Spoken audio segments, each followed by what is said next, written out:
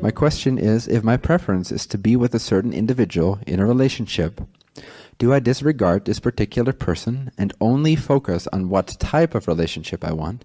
Or can I imagine a relationship specifically with this person? If I do, am I disrespecting their free will? No. If you wish, you can imagine all you want, that you're in a relationship with a person. That would not impose upon their free will. So just to have that answered, no. Is it advisable to focus on a specific person? Depends on the scenario. This is a little tricky to comment on universally. In my experience, sometimes either one has been the case. What I can always recommend universally, generally speaking, is that you extract the essence from what that person represents to you, right? So you meet this person and you're head over heels and you're so in love and it's so awesome. But why? Why are you head over heels? Why are you in love with that person? What do they represent about you vibrationally that you long to experience? That's always a safe bet no matter what. Now, I'm not saying you cannot specifically then unleash your powers and demand that, you know, imagine nation-wise that you end up in a relationship with that specific person.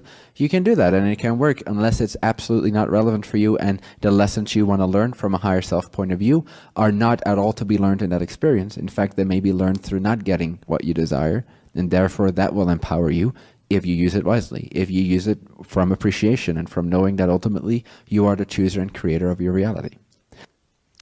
So you can try it out and you'll see how much resistance there is when you do that. If there's a lot of resistance to imagining that specific person and it doesn't feel good, you're just like polluting your energy field and you're polluting your reality. If it feels really amazing, why not? Use that as a symbol. Imagine that. Let that free up your state of being. Increase your frequency. Allow that symbol. Use that symbol. Don't just allow the symbol to do something for you, but you use that symbol consciously, intentionally, to raise your frequency, to master the game of vibrations, so that you can be in the state of what they represent for you, whether or not they actually come your way, physically speaking. Now, if you extract the essence from what they represent for you, then it's even very likely that something else will show up that is cutting edge at that stage, that's next level at that point. Relationships are not necessarily meant to last very long, necessarily. I know that's a very present idea in our society, but it's not very grounded in vibrational understanding. I'm not saying it can't. I'm not saying that sometimes it's not relevant for two people to spend a lifetime together. Obviously it is.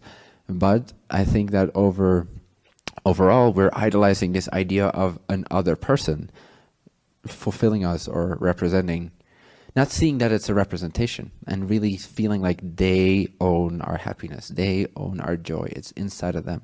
If you reach that stage of misperceiving your happiness, misplacing your happiness, then it's very helpful to re-own your happiness, to realize that that's not the case. If you don't do that consciously, your higher self will do it for you and you will get separated somehow, so that you can realize that it's not in that other person. Makes sense, right? It's very logical. So if you actually want to be with that person, be that person. Does that make sense?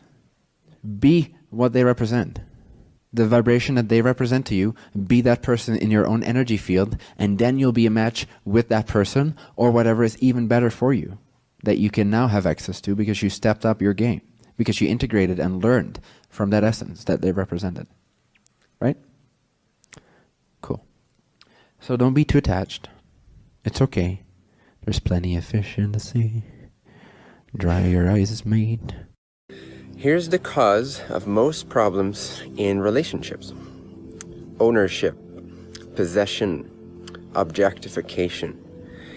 As soon as we reduce in our minds, in our state of consciousness, in our observation, the other entity, the one who we believe we're in relationship to, as soon as we reduce their freedom, their agency, the fact that they are an inseparable expression of the one infinite creation, once we stop seeing the other entity as a free creator, we will automatically think of them, whether we want to or not, as an object in our game, in our plan, in our strategy to get domination over others, to get security, safety, comfort, pleasure, have our needs met, and all that.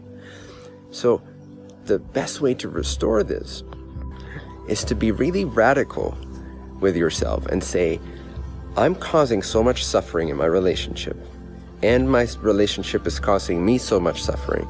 The only wise thing to do is to grow up. And growing up means that I have to get really, really real with myself and why I'm in this relationship, and how I treat in my mind, not even just physically, that's after, not even just verbally, that's after, how I treat this person in my mind.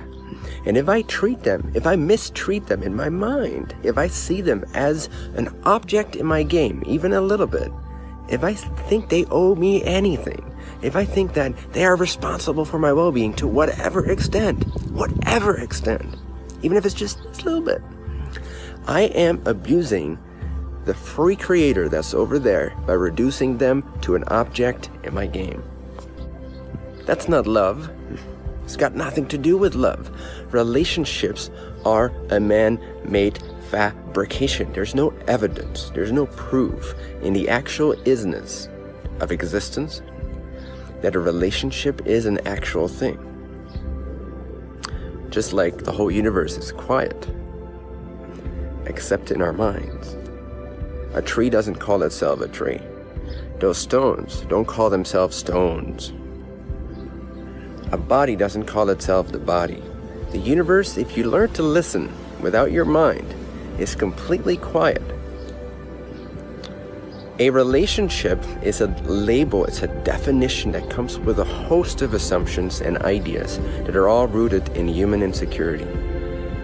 To love another means to work on your insecurities to the point where you no longer need them for your well-being and you only wish them well. And so you know that your integrity and your love is restored once you can look at that entity and see them as the creator, see them as the one infinite creator, see them as this free expression of the one infinite creator, not in any way, shape, or form to whatever extent as your object. No possession, no objectification. That's abuse that starts in the mind, and then that will bleed into your relationship. All difficulties in relationships are abuse. They are a result of mental abuse first and foremost. It's a harmful way to see another entity, is to see them as an object that owes you something. You're not entitled to anything from anyone. So, unconditional love, my friends, it's a radical step, but once you see how fucked up your relationships are without it, you will grow up. You will make that tough choice to prefer unconditional love over your selfish needs and desires.